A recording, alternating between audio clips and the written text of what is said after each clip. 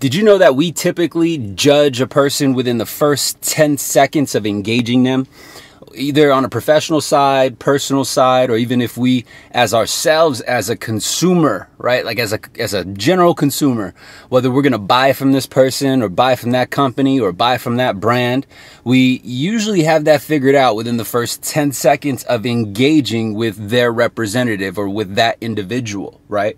And this is just in general. Within 5 to 10 seconds, we know right away whether or not we're going to deal with that person or we're going to work with that company. It's crazy, right? And so if you knew this was true, and if you actually analyze how you've made your decisions and realize that it's not only, from the consumer standpoint of how they judge us, of whether or not they're going to take us on or hire us to do the job, but we as salesmen, we do the exact same thing. Am I wrong? Within the first 5 to 10 seconds from hearing this prospect's name, their goal, their first question, we judge them whether or not they're worth our time. You see, here's the default with that, or here's the fault in that type of thought process, is because as salespeople or as sales representatives, we are literally, our income is based on how many sales we make, right?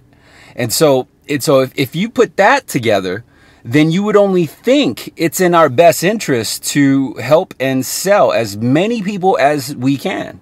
And I want to put those two words closely together. Help and sell. They're basically the same thing, right? Because if you think about it, selling is all about serving. And if you think any otherwise, or if you think any different than that, then that's problem number one.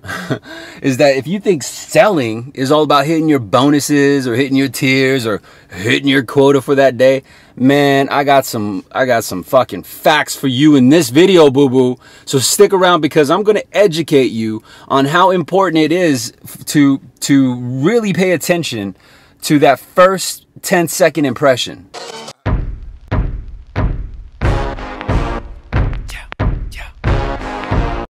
Coming back to the episode, what I want to do is I want to share with you some interesting facts on how our consumers typically make their decision. And when I say make their decision, I'm not talking about make their decision to, sign the dotted line or to pay a particular price. I'm talking about a decision to further engage with you, to further converse with you, to complete your application, to comply with your request, to answer your questions. And so they make a decision within the first 10 seconds of whether or not they're going to play nice, basically, right? And so it's not just about the decision of whether or not they're going to buy from you. And I think because we have such a consolidated amount of experience or information, it's very common in this day and age, because of technology, that we oftentimes see chapter 20 without even knowing or reading chapter 1, right? Without understanding that chapter 2, 3, 4, and 5 lead up to chapter 20. But since we're so focused on chapter 20, in this example, the sale, sometimes we try and bypass all 19 chapters before then. When in reality, if you just jump straight to chapter 20, you're not going to know the full gist or the story or the meat of it all. Right? You ever hear that saying? Like, this is the meat, the meat and potatoes, right? And I used to have this one sheet when I sold, and it was called the hot button sheet. And it had real interesting questions on there that at first glance, I didn't really understand what it was. I didn't understand what it meant. But it helps me today. It helps me today now understand where that prospect's thought process is, what they perceive as value. Because we know so much about our industry, oftentimes we find ourselves trying to rewire our prospects into what they should believe is valuable. When in reality, when you try to change someone else's way of thinking instead of help improve or help guide their way of thinking, get it? There's a difference. If you're trying to rewire someone's thought and say, hey man, you think the sky is blue, but really it's light blue, right? Or you think the sky is red, but the sky is blue, and you're trying to convince someone, maybe that's the word I should have said, is you're trying to convince them that their reality is not true. And the problem with that is, though, is when someone, right, someone who you don't know, someone who is a stranger, someone who has a biased opinion, like a salesman, that as a consumer we are brought up and trained to compare, right? We're brought up and trained to avoid, we are actually trained from young children that it's okay to lie to salespeople. You ever know that? Like you ever knock on the door, like if you're out there hustling, or you call somebody and you ask them like, hey, is James or Jim home? And then the kid, you can hear them say, hey mom, they want you on the phone. Just tell them I'm not here. Oh, my mom says she's not here. Like, boo-boo, I just heard your mom say that she's there. Right? Or some shit like that. Does that make sense? So it's okay to lie to a salesman. So this is how people are coming up and viewing at salespeople. And this is why one of my main messages here is that you gotta shift your image as a salesman and really transform it into a consultant. And that's why my sales script, if you look at the verbiage on it, there's nothing about it that sounds like a salesman. And if you haven't seen the sales script yet, I'm gonna hook you up. There is a link below the notes on this video, right? Like if you hit that little down arrow, you scroll down, or you hit read more, there's a hyperlink that says free sales script. Get a gander, request it. Just be sure you don't request it to your business email address. You're gonna wanna make sure you use your primary personal email address so you can get to your phone or what have you. Because if you use your business email address, it's gonna kick back my domain because it's coming from a salesremaster.com. And if you haven't visited the site, boo-boo, go check out the site. Now, the main site is under construction, but at least you have access to some samples, and also Sales Remaster University, and a link to all of the social channels that Sales Remastered is on. Anyway, thought I'd mention that. But going back to that immediate 10-second impression, why a 10-second impression is important in this day and age is because there is a plethora of options. The people that we typically engage with are very it's very easy for them to lie. It's very easy, and they're taught it's okay, right? They're taught it's okay to lie to a salesperson because we're protecting ourselves. But it's very easy nowadays for people to lie. And so there's that one saying, buyers are liars. Well, in today's society, in today's marketplace, that couldn't be more true. Because all your prospect has to do is tell you, nah, we've thought about it. We're going to go ahead and not do anything. Or we're going to wait for the market. Or I'm going to see what my current service provider is going to give. Or I'm going to think about it and then just go ghost on you. And here, this is probably within the most valuable pieces within this video. So if you're watching it 8 minutes in and 8 seconds in, this is one major important piece of this video. And that is, if you analyze your actions throughout the day, and I want you to pay attention to how much time you spend chasing deals that no longer respond to you. Chasing deals like it doesn't even necessarily need to be chased. You could probably have a set system of leaving a voice message, leaving a text, and leaving an email, and then giving 2 calls, right? Just in case. And I want you to think about how many times you do that. So there's some that haven't engaged with us or responded to us for damn near a week. But every day we're steadily giving 3 or 4 different attempts.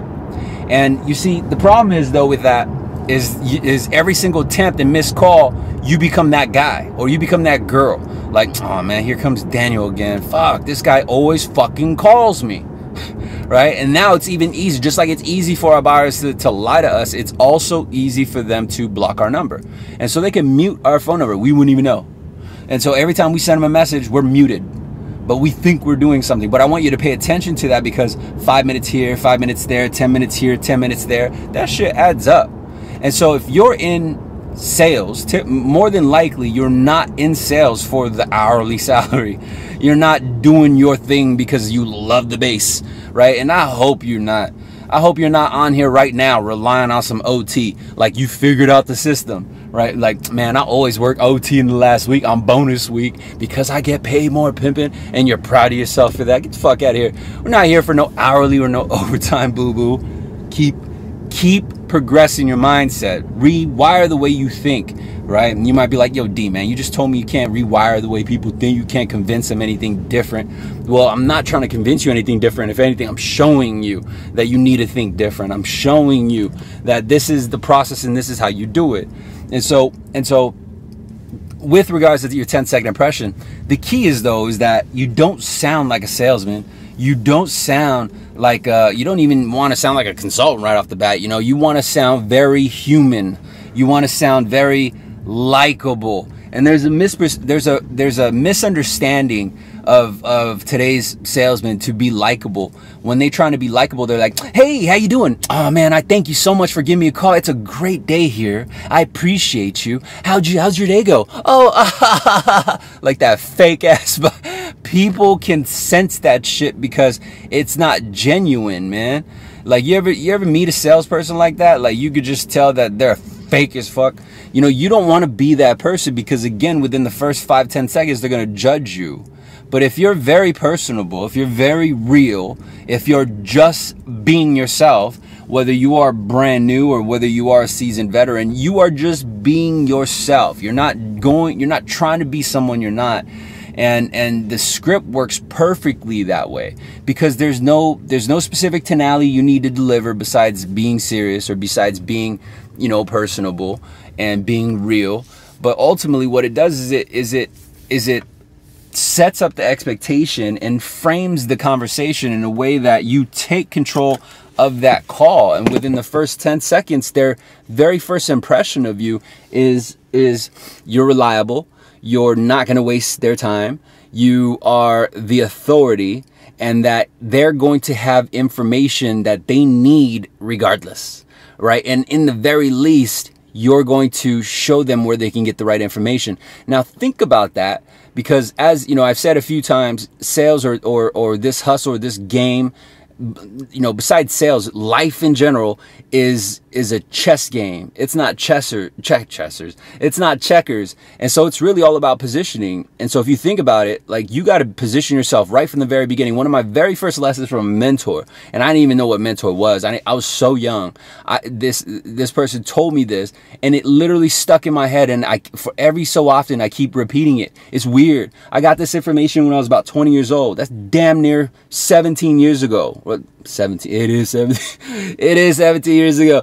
But where I'm getting at is today, it still rings true. Damn near half my life, you know, half my life ago, I got this one piece of information, and every single year that I get older, it just makes more and more sense. So much so that I implement it in everything I do now. And that piece of advice is this: is that in everything you do, you need to put yourself in the position that will increase your likelihood to succeed. It's all about positioning. And I had no idea, right? I was so young and so immature at the time, positioning. I was like, yeah, I got that position for you, boo-boo. But that's where my mind was. So now as I get older, now as I evolve and I see it in different situations, whether it is in relationship, whether it's in family, whether it's in negotiation, whether it's in your professional highlight reel, you know, your career, it's all about positioning. So how do you want to position yourself that will cover your ass? Get it? So I hope that this video makes sense, and really consider your first 5 to 10 second impression, and think about how you're being perceived. Record yourself. Look at yourself in the mirror and say your normal script. Do you even smile when you talk? Right? Are you serious or are you intimidated? And if you are, it's okay. Own that shit. That's all you got to do. Just be real, right? And you might be like, yo, D, man, if I be real, they're not going to like me. No, boo-boo, you don't like you. You have this perception because, again, you're focused on chapter 20, right? You think that because of the rejection or because you possibly might get rejected, you actually stunt your growth. When in reality, it's not about the result. It's about the process of getting to the result. And you hear this, right? You hear that cliche saying like enjoy the process. No, boo-boo. What they're talking about is that you got to go through it. You got to earn that shit, right? The athletes you see, or the people at the top of their game that you see right now, had to go through that same shit. You can't just bypass chapter 1 through 19 and go straight to chapter 20 just because that dude, like, you just see their chapter 20. Get it? And so I'm trying to use this analogy, and I hope it makes sense. And if it did, please comment, like, and subscribe. Share this video with someone else that you like. And don't forget to check out the special on Sales Remaster University. Man, this is your opportunity right now to get a course that is going to pay for itself tenfold. Not only that, but it's going to help you create and implement a system that's going to have everyone around you in operations eager to work with you, eager to help you. Your clients are going to be eager to buy from you. They don't care about the price. They don't care about the rate. You know what they care about? They care about working with you. Boo-boo. So check that shit out. There's a link right below the video, and I'll see you inside. And just FYI, I don't curse inside those digital courses. What I do, though, is help you really understand the process and create a system that you can duplicate and scale yourself as a sales professional, as a business owner, as a consultant, whatever you decide to do with it, boo-boo, the sky is the limit. And I hope you take advantage of this course, because that offer is limited and it will expire soon. I'll see you inside. This is out of pump talk and get to it. Hard liquor here. Rip hard, really do it. Hard liquor here. We can buy the boy all night.